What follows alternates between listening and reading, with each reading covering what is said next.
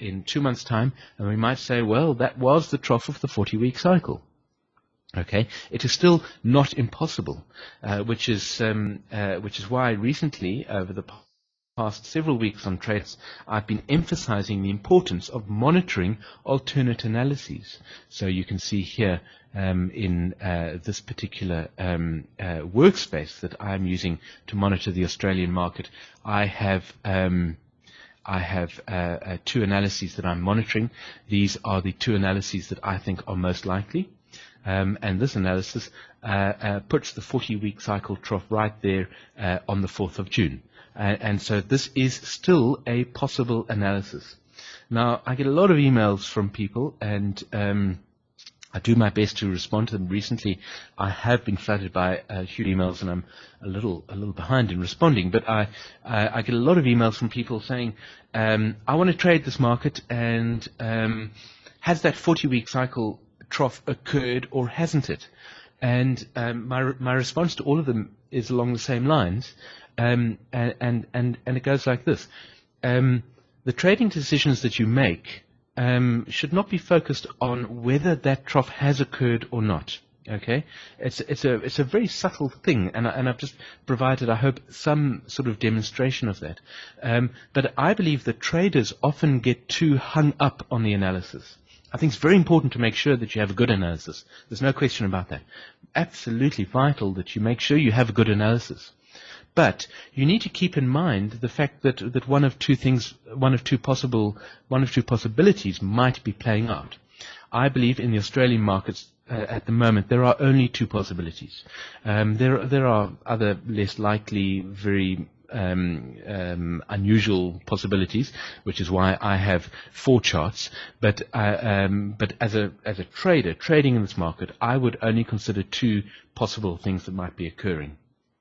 And here is the one thing that might be occurring, which of course has the 40-week cycle over here on the 4th of June, and then the other alternate, which is now my preferred analysis, is placing the 80-day cycle trough on the 4th of June. How do you work? How do you make trading decisions on the basis that 2 possibilities might be occurring? And it's very, very important, because you must still make trading decisions. You must not suffer from analysis paralysis. Okay, you mustn't become paralyzed by your analysis. If the 2 possible alternatives that are playing out, or there might be more, are totally contradictory, then of course you must step aside and not trade the market, because the cycles aren't clear. However, in this particular market, even though coming into the 4th of June trough there were 2 possible and likely alternatives, you can nevertheless make trading decisions. What you need to do is you need to realize that a trading decision is really just simply positioning yourself in such a way so that if your analysis proves to be correct, you can profit from it. And that's why I believe traders should not become too caught up in their analysis. I've been receiving a lot of emails recently saying, has the 40-week cycle trough occurred or not? And as a trader, and as an analyst, that's a really important and fascinating question, and I love debating it, as you know. I go on about it a lot. So as an analyst, that's a really important question. But as a trader, it is a less important question, because whether or not the 40-week cycle trough has actually occurred is not important. What is important is that you have made trading decisions so that you can profit if that trough has occurred, and so that you are protected if it hasn't. It's as simple as that. You should not be agonizing over your analyses. You should not be scratching your head and looking for some other clue to provide you with the final answer, because often that other clue doesn't present itself. Okay, I've shown a few things that you can use here, and And one of the most important of those clues has to do with the unfolding cycle shape.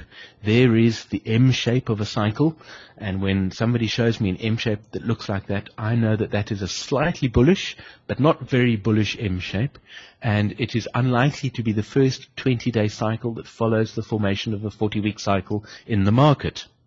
Now, I've drawn that there on purpose because I now want to show you the same thing that's happening in the American markets. So let's switch to the American markets, and let's zoom in on the same sort of time frame. Okay, and let me draw the M shape over this analysis. Most of my analyses in the American markets are in fact positioning, as you can see, the 40-week cycle on the 4th of June.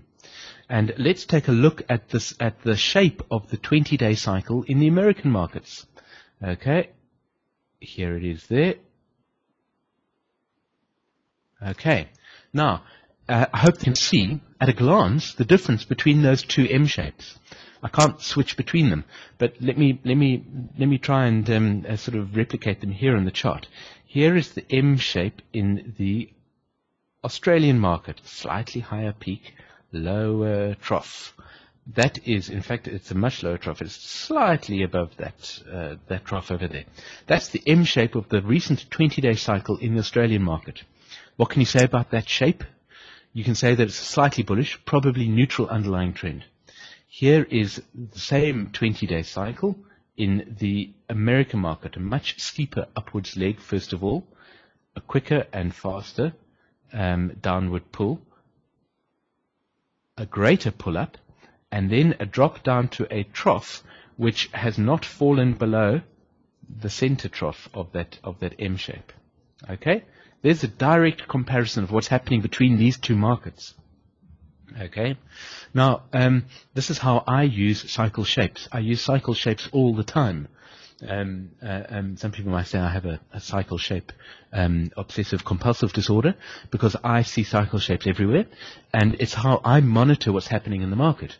Now, if you had entered as a trader as the market approached the first week of June, as we all know from ST Outlook and from Trader Chat, of course, we all know that we were expecting the 40-week cycle to be occurring sometime soon. Okay, and if as a trader you decided to make trading decisions on the basis of entering, say, on the 40-day cycle, then as the cyclic picture unfolded, as price bounced out of that 4th of June trough, you would have been monitoring very carefully what was happening. If you were trading the US markets, you would have drawn a different conclusion to what to the conclusion you would have drawn trading the Australian markets. Why? Because of the cycle shapes.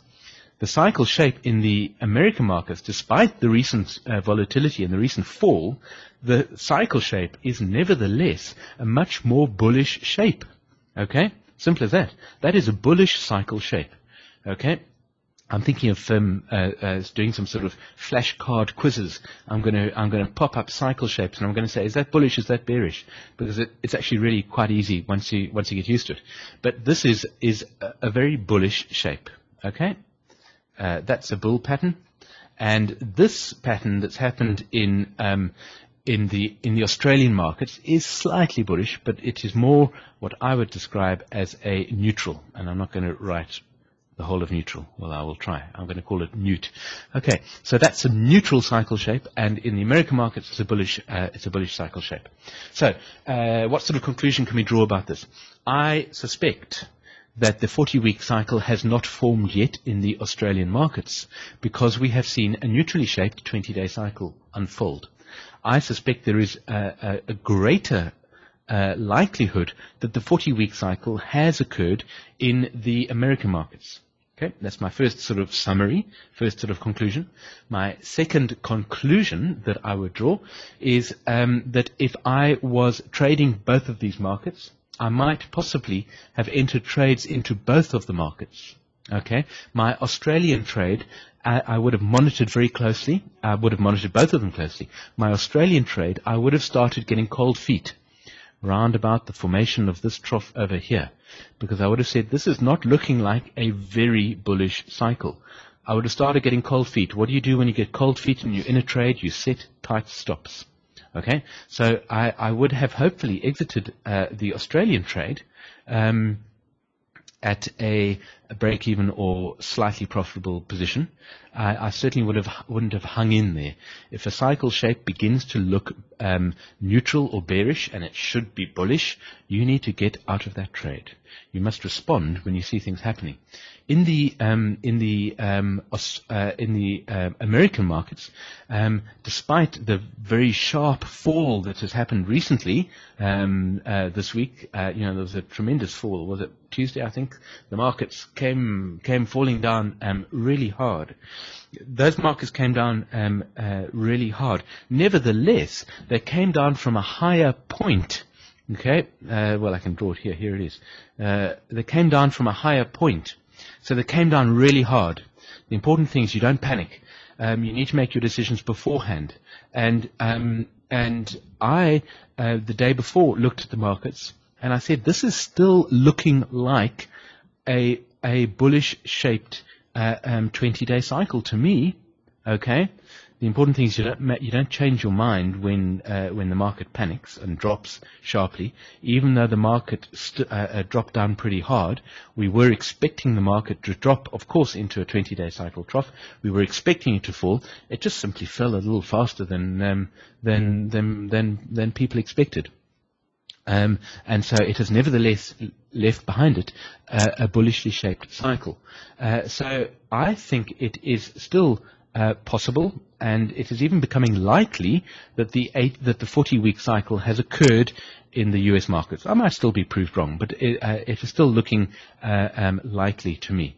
Of course, if the markets fall hard and come really quickly down here very soon, then of course I will have been wrong as an analyst.